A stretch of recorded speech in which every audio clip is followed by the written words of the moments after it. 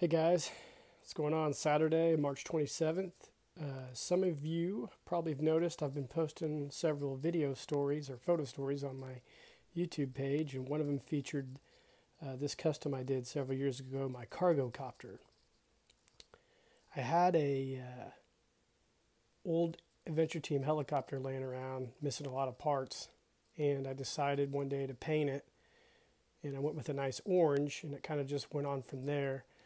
I called it the cargo copter because I wanted to make a helicopter that could haul these crates here. Now, I don't know if you are familiar with these, but these were produced and sold by the G.I. Joe Collector Club. They're based on the G.I. Joe Sigma 6 figures that came with these. I believe the first wave came with similar crates to this, but the Collector Club remolded them and put the Adventure Team logo, and I believe they sold it with one of their convention exclusives, and then later they produced two crate sets for sale, and I think I have like four maybe. Yeah, these are super cool. If you can find these, they're probably super expensive now, but I would definitely suggest getting these for your collection.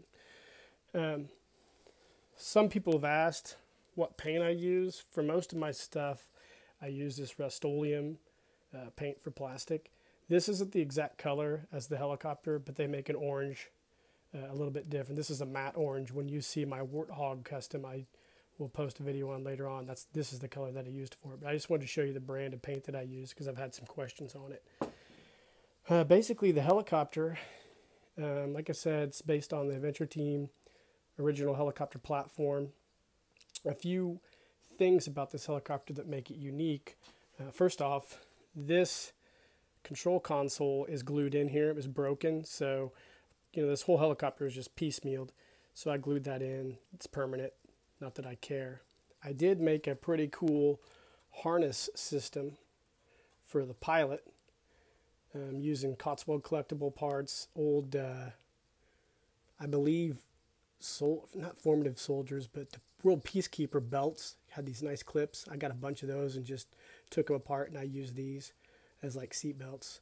So I made all this myself. So the guy gets harnessed in pretty well. It's turned out really well when I did that. I got a nice rope from Third Son's books and an anchor or a little hook. That's what I used for my rope. And pardon me, I don't have the helicopter hooked up all the way, as you can see. I just don't want to mess with having to take it apart because sometimes it can be a pain in the butt. Now, I will point out when you're doing the paint on the plastic, you can see this crackle here. Sometimes if you don't get all the oil off the parts you're painting, or if the humidity or whatnot's not right, it can do this. I just suggest sanding it, trying to remove any oils again, and then painting it again. I had to do that a couple times with this, but that's the only blemish when I painted this thing. I do have an old capture copter part that I painted orange to, in case we need to get a little heavy as far as going into some heavy brush or whatever with cargo. And I have the actual, standard classic glass canopy.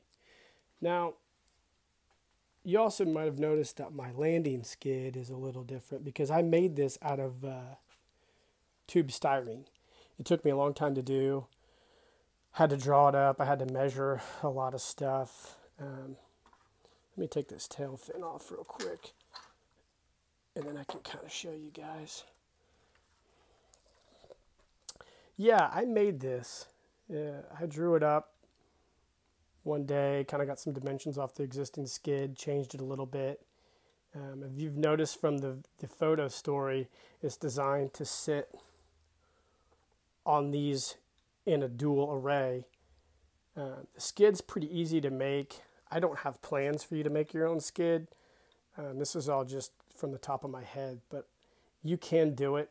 You just have to take some time, watch some tutorials on how to bend tube styrene, and you can make something. But this is all put together by me. It took me about, I'd say a week to do. So I made my own landing skid. I do know that Jim Edinger on his Etsy page has pretty cool retrofitted pontoons, and I might actually buy one for this helicopter and then paint it a black or something, and then replace this skid with it. I'll keep the skid obviously, but I would like to get the pontoons that Jim 3D prints for these. He sells them on eBay too. I'm sure some of you have seen them. The straps I made from camouflage ribbon at Hobby Lobby.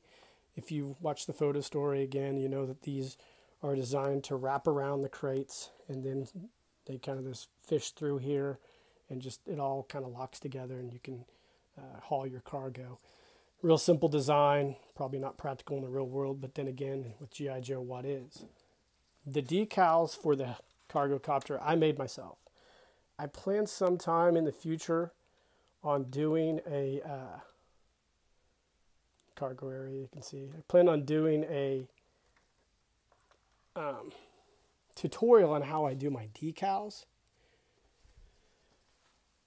It's pretty easy to do.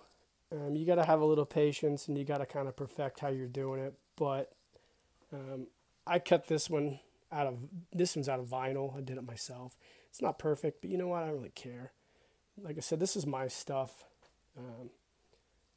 So if it's cool to me, I guess that's all that really matters. The black stripes are all painted with Krylon, or I'm sorry, the Rust-Oleum paint. I just taped it off and made these cool stripe accents. But yeah, this is my cargo copter. So I know some of you were curious as to, the paint, how I did it, what it's based on. And this is pretty much it. It just it took shape in my head. And as I started painting it, I started coming up with the concept of what I wanted. I usually like to make my customs and do a photo story that goes along with them. I don't know if you've noticed that. A lot of the photo stories that I'm starting to post now to YouTube were from my old Facebook account. I used to have an album called Backyard Heroes when I had Facebook, and I've pulled a lot of pictures off there, and then some that I never even shared on Facebook, and I retouched them up. So I'm starting to do a lot of different just photo stories for people, featuring some of the customs I've done, and also some of the products from Cotswold Collectibles Elite Brigade line, the G.I. Joe Collector Club, Hasbro, Classic G.I. Joe Adventure Team, etc., etc. But this is probably the other more involved in one of my cooler customs next to my Sasquatch hunting Jeep. These two here, I really like these, and I don't know if I'd ever really get rid of them. Maybe someday, who knows? If the mood strikes me, I might put them on eBay or something.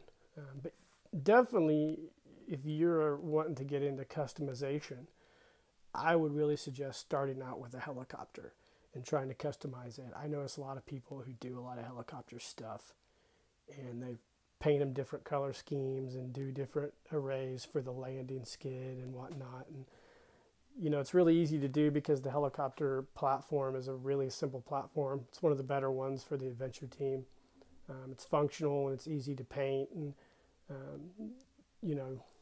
the parts are readily available. You can find most of the helicopter parts, and the stuff that you can't find you can always make, as in the case of this landing skid. And some of you who are familiar with the G.I. Joe Adventure Team helicopter know that this tail fin array is probably the hardest thing to find from people. You can make these out of styrene and then sheet styrene and tube styrene, but I would suggest trying just to find one. Even if it's broken, you can repair it or glue it all together on the tail fin, and with a nice coat of paint, nobody will ever know the difference. So I do have another custom helicopter. It's called my Command Copter. It's the yellow helicopter platform married to the pontoons from the Capture Copter. And I just did a real simple black and yellow paint scheme on it, and colored or custom decals as well. I'll probably do a video on it at some point, but it's not very unique. It's definitely not as unique as this green helicopter, this orange helicopter. But it's still cool. If you watched my video series for the Savage Sasquatch, or my photo story, I keep saying video series, sorry. If you watch my photo story for the Sasquatch, you'll notice the Command Copters in that one. So, again, rehashing, this is my G.I. Joe Cargo Copter. This is the paint I use. I made the skid out of tube styrene. The harness is made just using standard elastic, heat shrink, harness from Cotswold Collectibles. This is a G.I. Joe Collector Club exclusive crate. Came in a 2-pack. I manufactured my straps myself using parachute clips and ribbon from Hobby Lobby. The rope, as I mentioned, is from Third Son Books. And it pops. It goes great with this. I had this rope I bought from him one day and I just didn't know what to do with it. So it actually just came to me. And this, my friends, is my cargo copter. So I hope you enjoy it. I'm glad a lot of you guys have given me positive feedback on my YouTube page. I've really enjoyed doing a lot of this stuff, especially since I have some downtime now in the evenings due to the whatever hell's going on in this country. But I plan to do more and more videos, and I really appreciate all the comments, the likes, and subscribes. Follow me on Instagram. I'm on there. You can find out 3 different pages. Toys and Brews is where I post video or photos of my various unique action figures with cool beers. I have my Skunk Works page, which is skunk_works. It's where I post a lot of my toy stuff. And then I have my regular personal account, Jeff Shear, or J Shear 74, where I post mainly pictures of my son. So anyways, guys, I hope you're having a good time. Start customizing, start buying stuff. Got a lot of free time on our hands, so I want to see you guys make some cool stuff. Cheers.